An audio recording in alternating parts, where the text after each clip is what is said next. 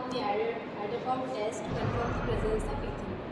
First, we will take the chemicals, sodium hydroxide, iodine solution, and the sample which we will examine.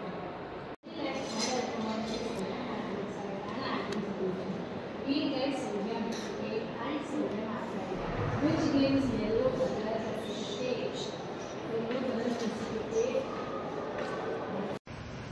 Chemicals used for the test: 0.4 gram sodium hydroxide and 10 ml water solution.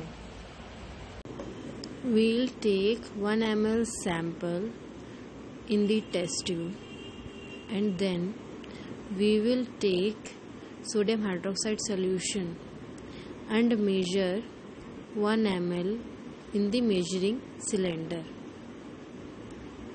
and then we will pour it in the test tube, and after that we will take iodine solution, which we'll put drop wise in the test tube.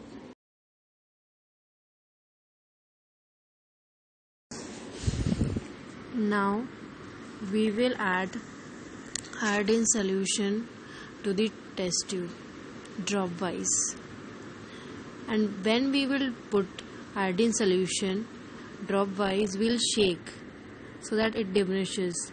We'll add more and more iodine solution until it gets dark, persistent, dark brown color in the test tube.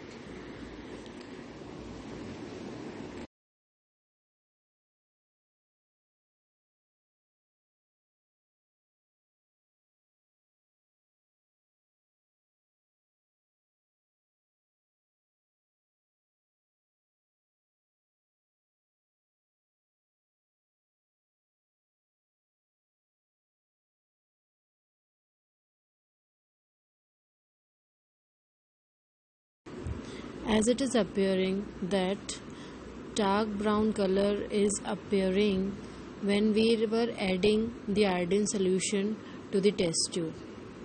Slowly and gradually it will get dark and we'll get what we want, dark persistent brown color, and then we'll wait for 2 to 3 minutes.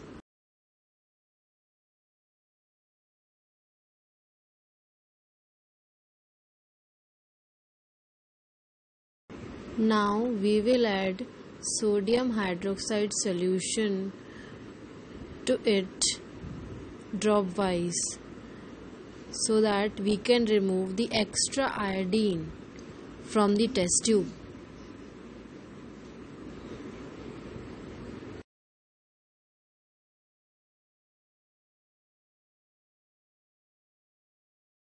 As we can see, the yellow crystals clearly gives presence of. Thank you.